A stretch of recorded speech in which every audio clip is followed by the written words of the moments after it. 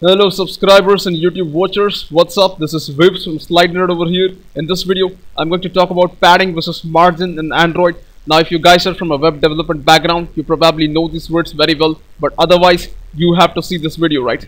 So first we have two attributes, Android layout margin and Android padding. If you guys have seen my previous videos, I've used these values inside my calculator app and you were probably not clear about what I did back then. Let me show you what exactly happens with the padding and the margin. So here I have two examples. You guys can see some difference between both of them.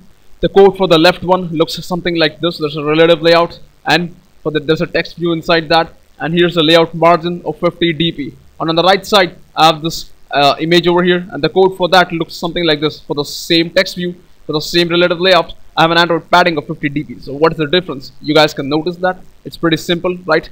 You have the space outside the text view over here in form of these four arrows, and here you have the space inside the text view from within the boundaries of the text view, right? That is the content, that is the text hello world, and the boundaries of the text view, this rectangle which you see, there's a space between them, and that's what padding is. So here, space outside the view between itself and its container is called the margin, and here space inside the view between the boundaries and its content is called padding. So remember, outside the view it's margin, inside the view that's padding. Very simple way to remember that. So what happens when you apply padding or a margin to a layout? Let's see the effect of that. I have an image over here and I have another image over here. You guys can see some difference between both of them. The code for the left one is something like this, and the code for the right one is something like this. Here I have a linear layout and I've applied a padding of 50 dp, and here I have the same linear layout and I have applied a margin of 50 dp. Now remember, when you say padding of 50 dp, then what is going to happen is that whatever content this linear layout has is going to be pushed by 50 dp inside from all four sides. That is, if you see this image over here, this is the content, that is our text view is the content, right? So it's pushed by 50 dp from all four sides. And when you have a margin of 50 dp, what is going to happen is that the layout itself is going to create a 50 dp space around it.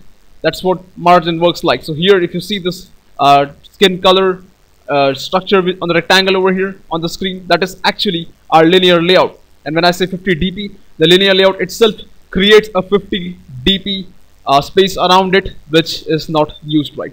Now if you guys have been seeing the last two slides carefully, you guys will notice something.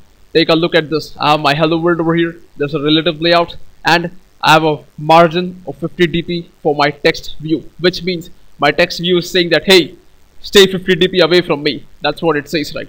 But here if you see on the right side, I have the same structure which looks pretty same, but the code is completely different. Take a look. The linear layout has a padding of 50 dp.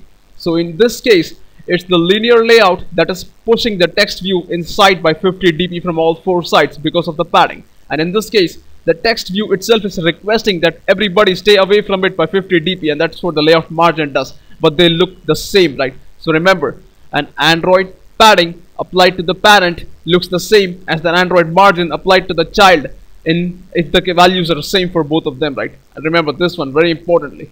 Now what if you do both of them at the same time? Let's see what happens. Here I have some code over here. I just wanted to show you guys. I'm a linear layout. I have a padding of 50 dp for the linear layout, and I have a margin of 50 dp. So in this case, the linear layout is like trying to push the text view 50 dp inside because of this padding from all four sides. And the text view also says that, hey, stay away 50 dp from me from all four sides. So let's actually see how that looks. This invisible rectangle, I have drawn this so that you guys can see the difference between the padding and the margin.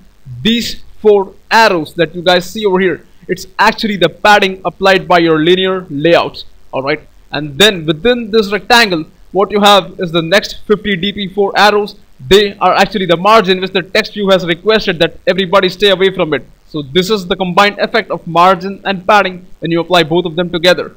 And what happens when you do the thing the other way around? Take a look over here. I have the code for this again. Here in the linear layout, I have a margin of 50 dp, and the text view, I have a padding of 50 dp. So in this case, the linear layout is telling everybody that, hey, stay away 50 dp from me from all four sides. So that's why you see this skin colored rectangle which you have over here. It's actually your linear layout.